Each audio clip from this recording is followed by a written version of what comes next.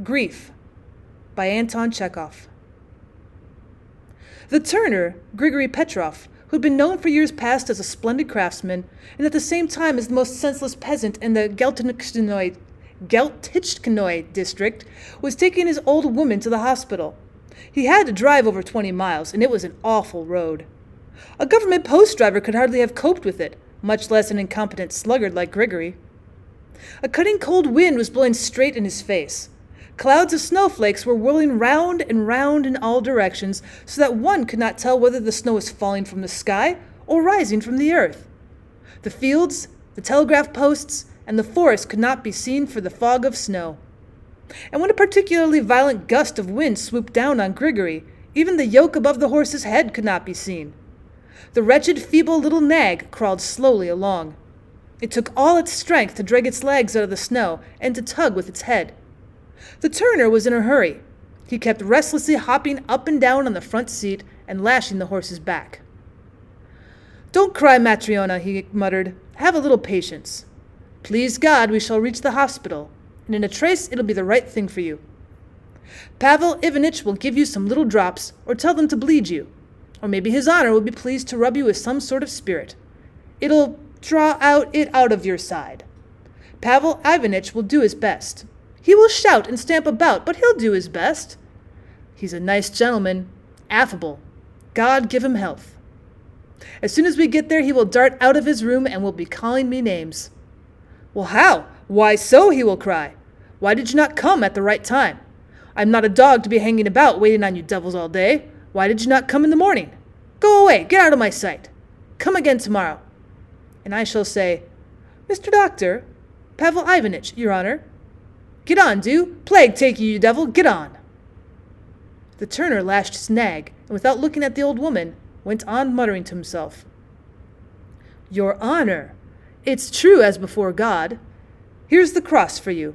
I set off almost before it was light. How could I be here in the time if the Lord, and the Mother of God, is wroth and has sent such a snowstorm?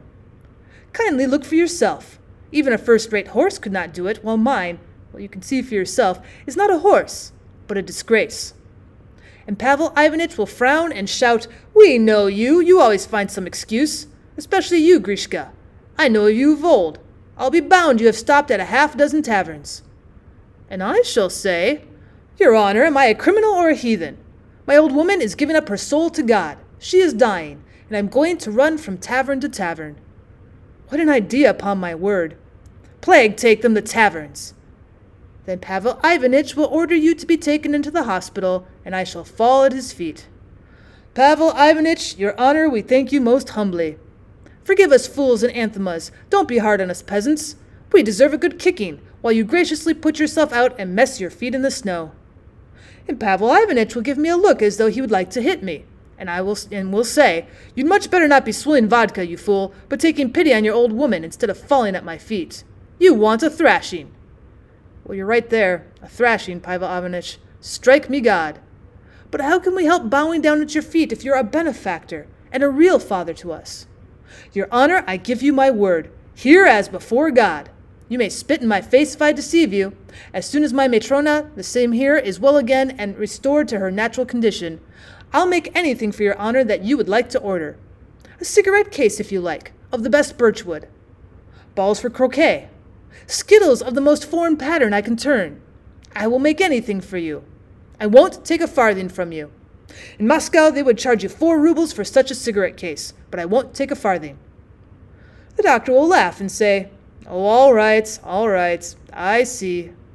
But it's a pity you are a drunkard." "I know how to manage the gentry, old girl. There isn't a gentleman I couldn't talk to. Only God grant we don't get off the road. Oh, how it's blowing. One's eyes are full of snow." And the turner went on muttering endlessly. He prattled on mechanically to get a little relief from his depressing feelings. He had plenty of words on his tongue, but the thoughts and questions in his brain were even more numerous. Sorrow had come upon the turner unawares, unlooked for and unexpected, and now he could not get over it, could not recover himself. He had lived hitherto in unruffled calm, as though in drunken half-consciousness, knowing neither grief nor joy. And now he was suddenly aware of the dreadful pain in his heart. The careless idler and drunkard found himself quite suddenly in the position of a busy man, weighed down by anxieties and haste, and even struggling with nature. The turner remembered that his trouble had begun the evening before, when he'd come home yesterday evening, a little drunk as usual, and from long-established habit had begun swearing and shaking his fists. His old woman had looked at her rowdy spouse as she had never looked at him before. Usually the expression in her aged eyes was that of a martyr, meek like that of a dog frequently beaten and badly fed. This time she looked at him sternly and immovably, as saints in the holy pictures or dying people look. From that strange evil look in her eyes, the trouble had begun. The turner, stupefied with amazement, borrowed a horse from a neighbor, and was now taking his old woman to the hospital in the hope that by means of powders and ointments, Pavel Ivanitch would bring back his old woman's habitual expression. "I say, Matryona," the turner muttered, "if Pavel Ivanitch asks you whether I beat you, you say never, and I will never beat you again. I swear it. And did I ever beat you out of spite? I just beat you without thinking. I am sorry for you. Some men wouldn't trouble, but here I am taking you. I am doing my best. And the way it snows, man, the way it snows. Thy will be done, O Lord. God grant we don't get off the road. Does your side ache, Matrona, that you don't speak? I ask you, does your side ache?"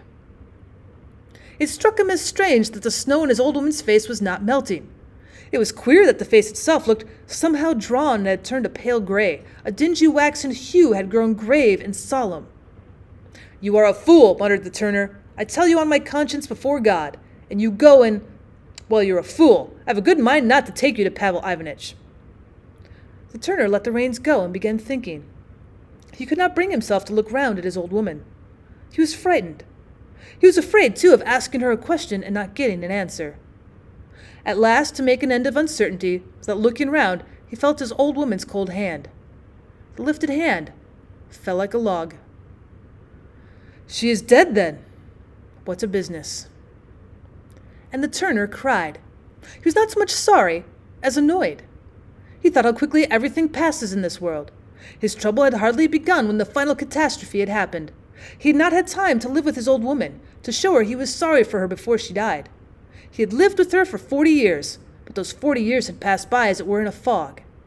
What with drunkenness, quarreling, and poverty, there had been no feeling of life. And, as though to spite him, his old woman died at the very time when he felt he was sorry for her, that he couldn't live without her, and that he had behaved dreadfully badly to her. Why, she used to go round of the village, he remembered. I sent her out myself to beg for bread. What a business! She ought to have lived another 10 years, the silly thing. It is as I'll be bound she thinks that I really was that sort of man. Holy Mother! But where the devil am I driving? There's no need for a doctor now, but a burial. Turn back. Gregory turned back and lashed the horse with all of his might. The road grew worse and worse every hour. Now he couldn't see the yoke at all. Now and then the sledge ran into a young fir tree. A dark object scratched the turner's hands and flashed before his eyes, and the field of vision was white and whirling again. To live over again, thought the turner. He remembered that 40 years ago Matrona had been young, handsome and merry, that she'd come from a well-to-do family. They had married her to him because they had been attracted by his handicraft. All the essentials for a happy life had been there.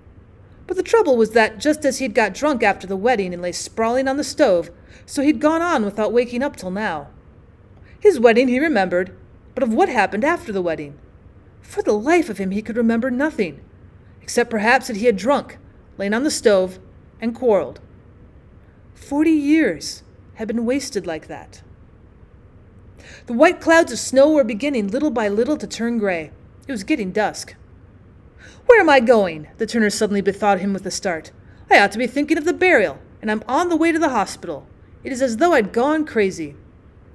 Gregory turned around again, and again lashed his horse. The little nag strained its utmost, and with a snort fell into a little trot. The turner lashed it on the back time after time. A knocking was audible behind him, and though he did not look round, he knew it was the dead woman's head knocking against the sledge. And the snow kept turning darker and darker. The wind grew colder and more cutting. To live over again, thought the turner.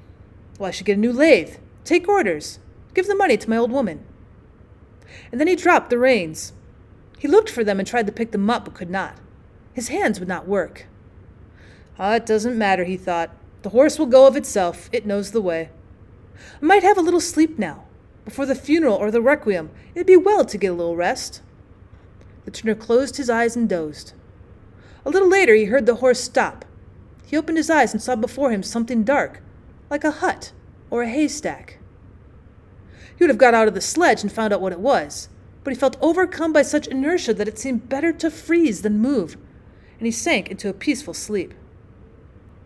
He woke up in a big room with painted walls. Bright sunlight was streaming in at the windows. The turner saw people facing him, and his first feeling was a desire to show himself a respectable man who knew how things should be done. "A requiem, my brothers, for my old woman," he said. "The priest should be told." "Oh, all right. Lie down." A voice cut him short. "Pavel Ivanitch," the turner cried in surprise, seeing the doctor before him. "Your honor, benefactor." He wanted to leap up and fall on his knees before the doctor, but felt that his arms and legs would not obey him. "Your honor, where are my legs? Where are my arms?" "Well, say goodbye to your arms and legs. They've been frozen off." "Well, come, what are you crying for? You've lived your life and thank God for it. I suppose you've had 60 years of it. That's enough for you." "Oh, I'm grieving. Graciously forgive me. If I could have another 5 or 6 years." "Well, what for?" "Well, the horse isn't mine. I must give it back. I must bury my old woman. How quickly it's all ended in this world. Your honor, Pavel Ivanitch, a cigarette case of birchwood of the best. I'll turn you croquet balls." The doctor went out of the ward with a wave of his hand. It was all over with the turner.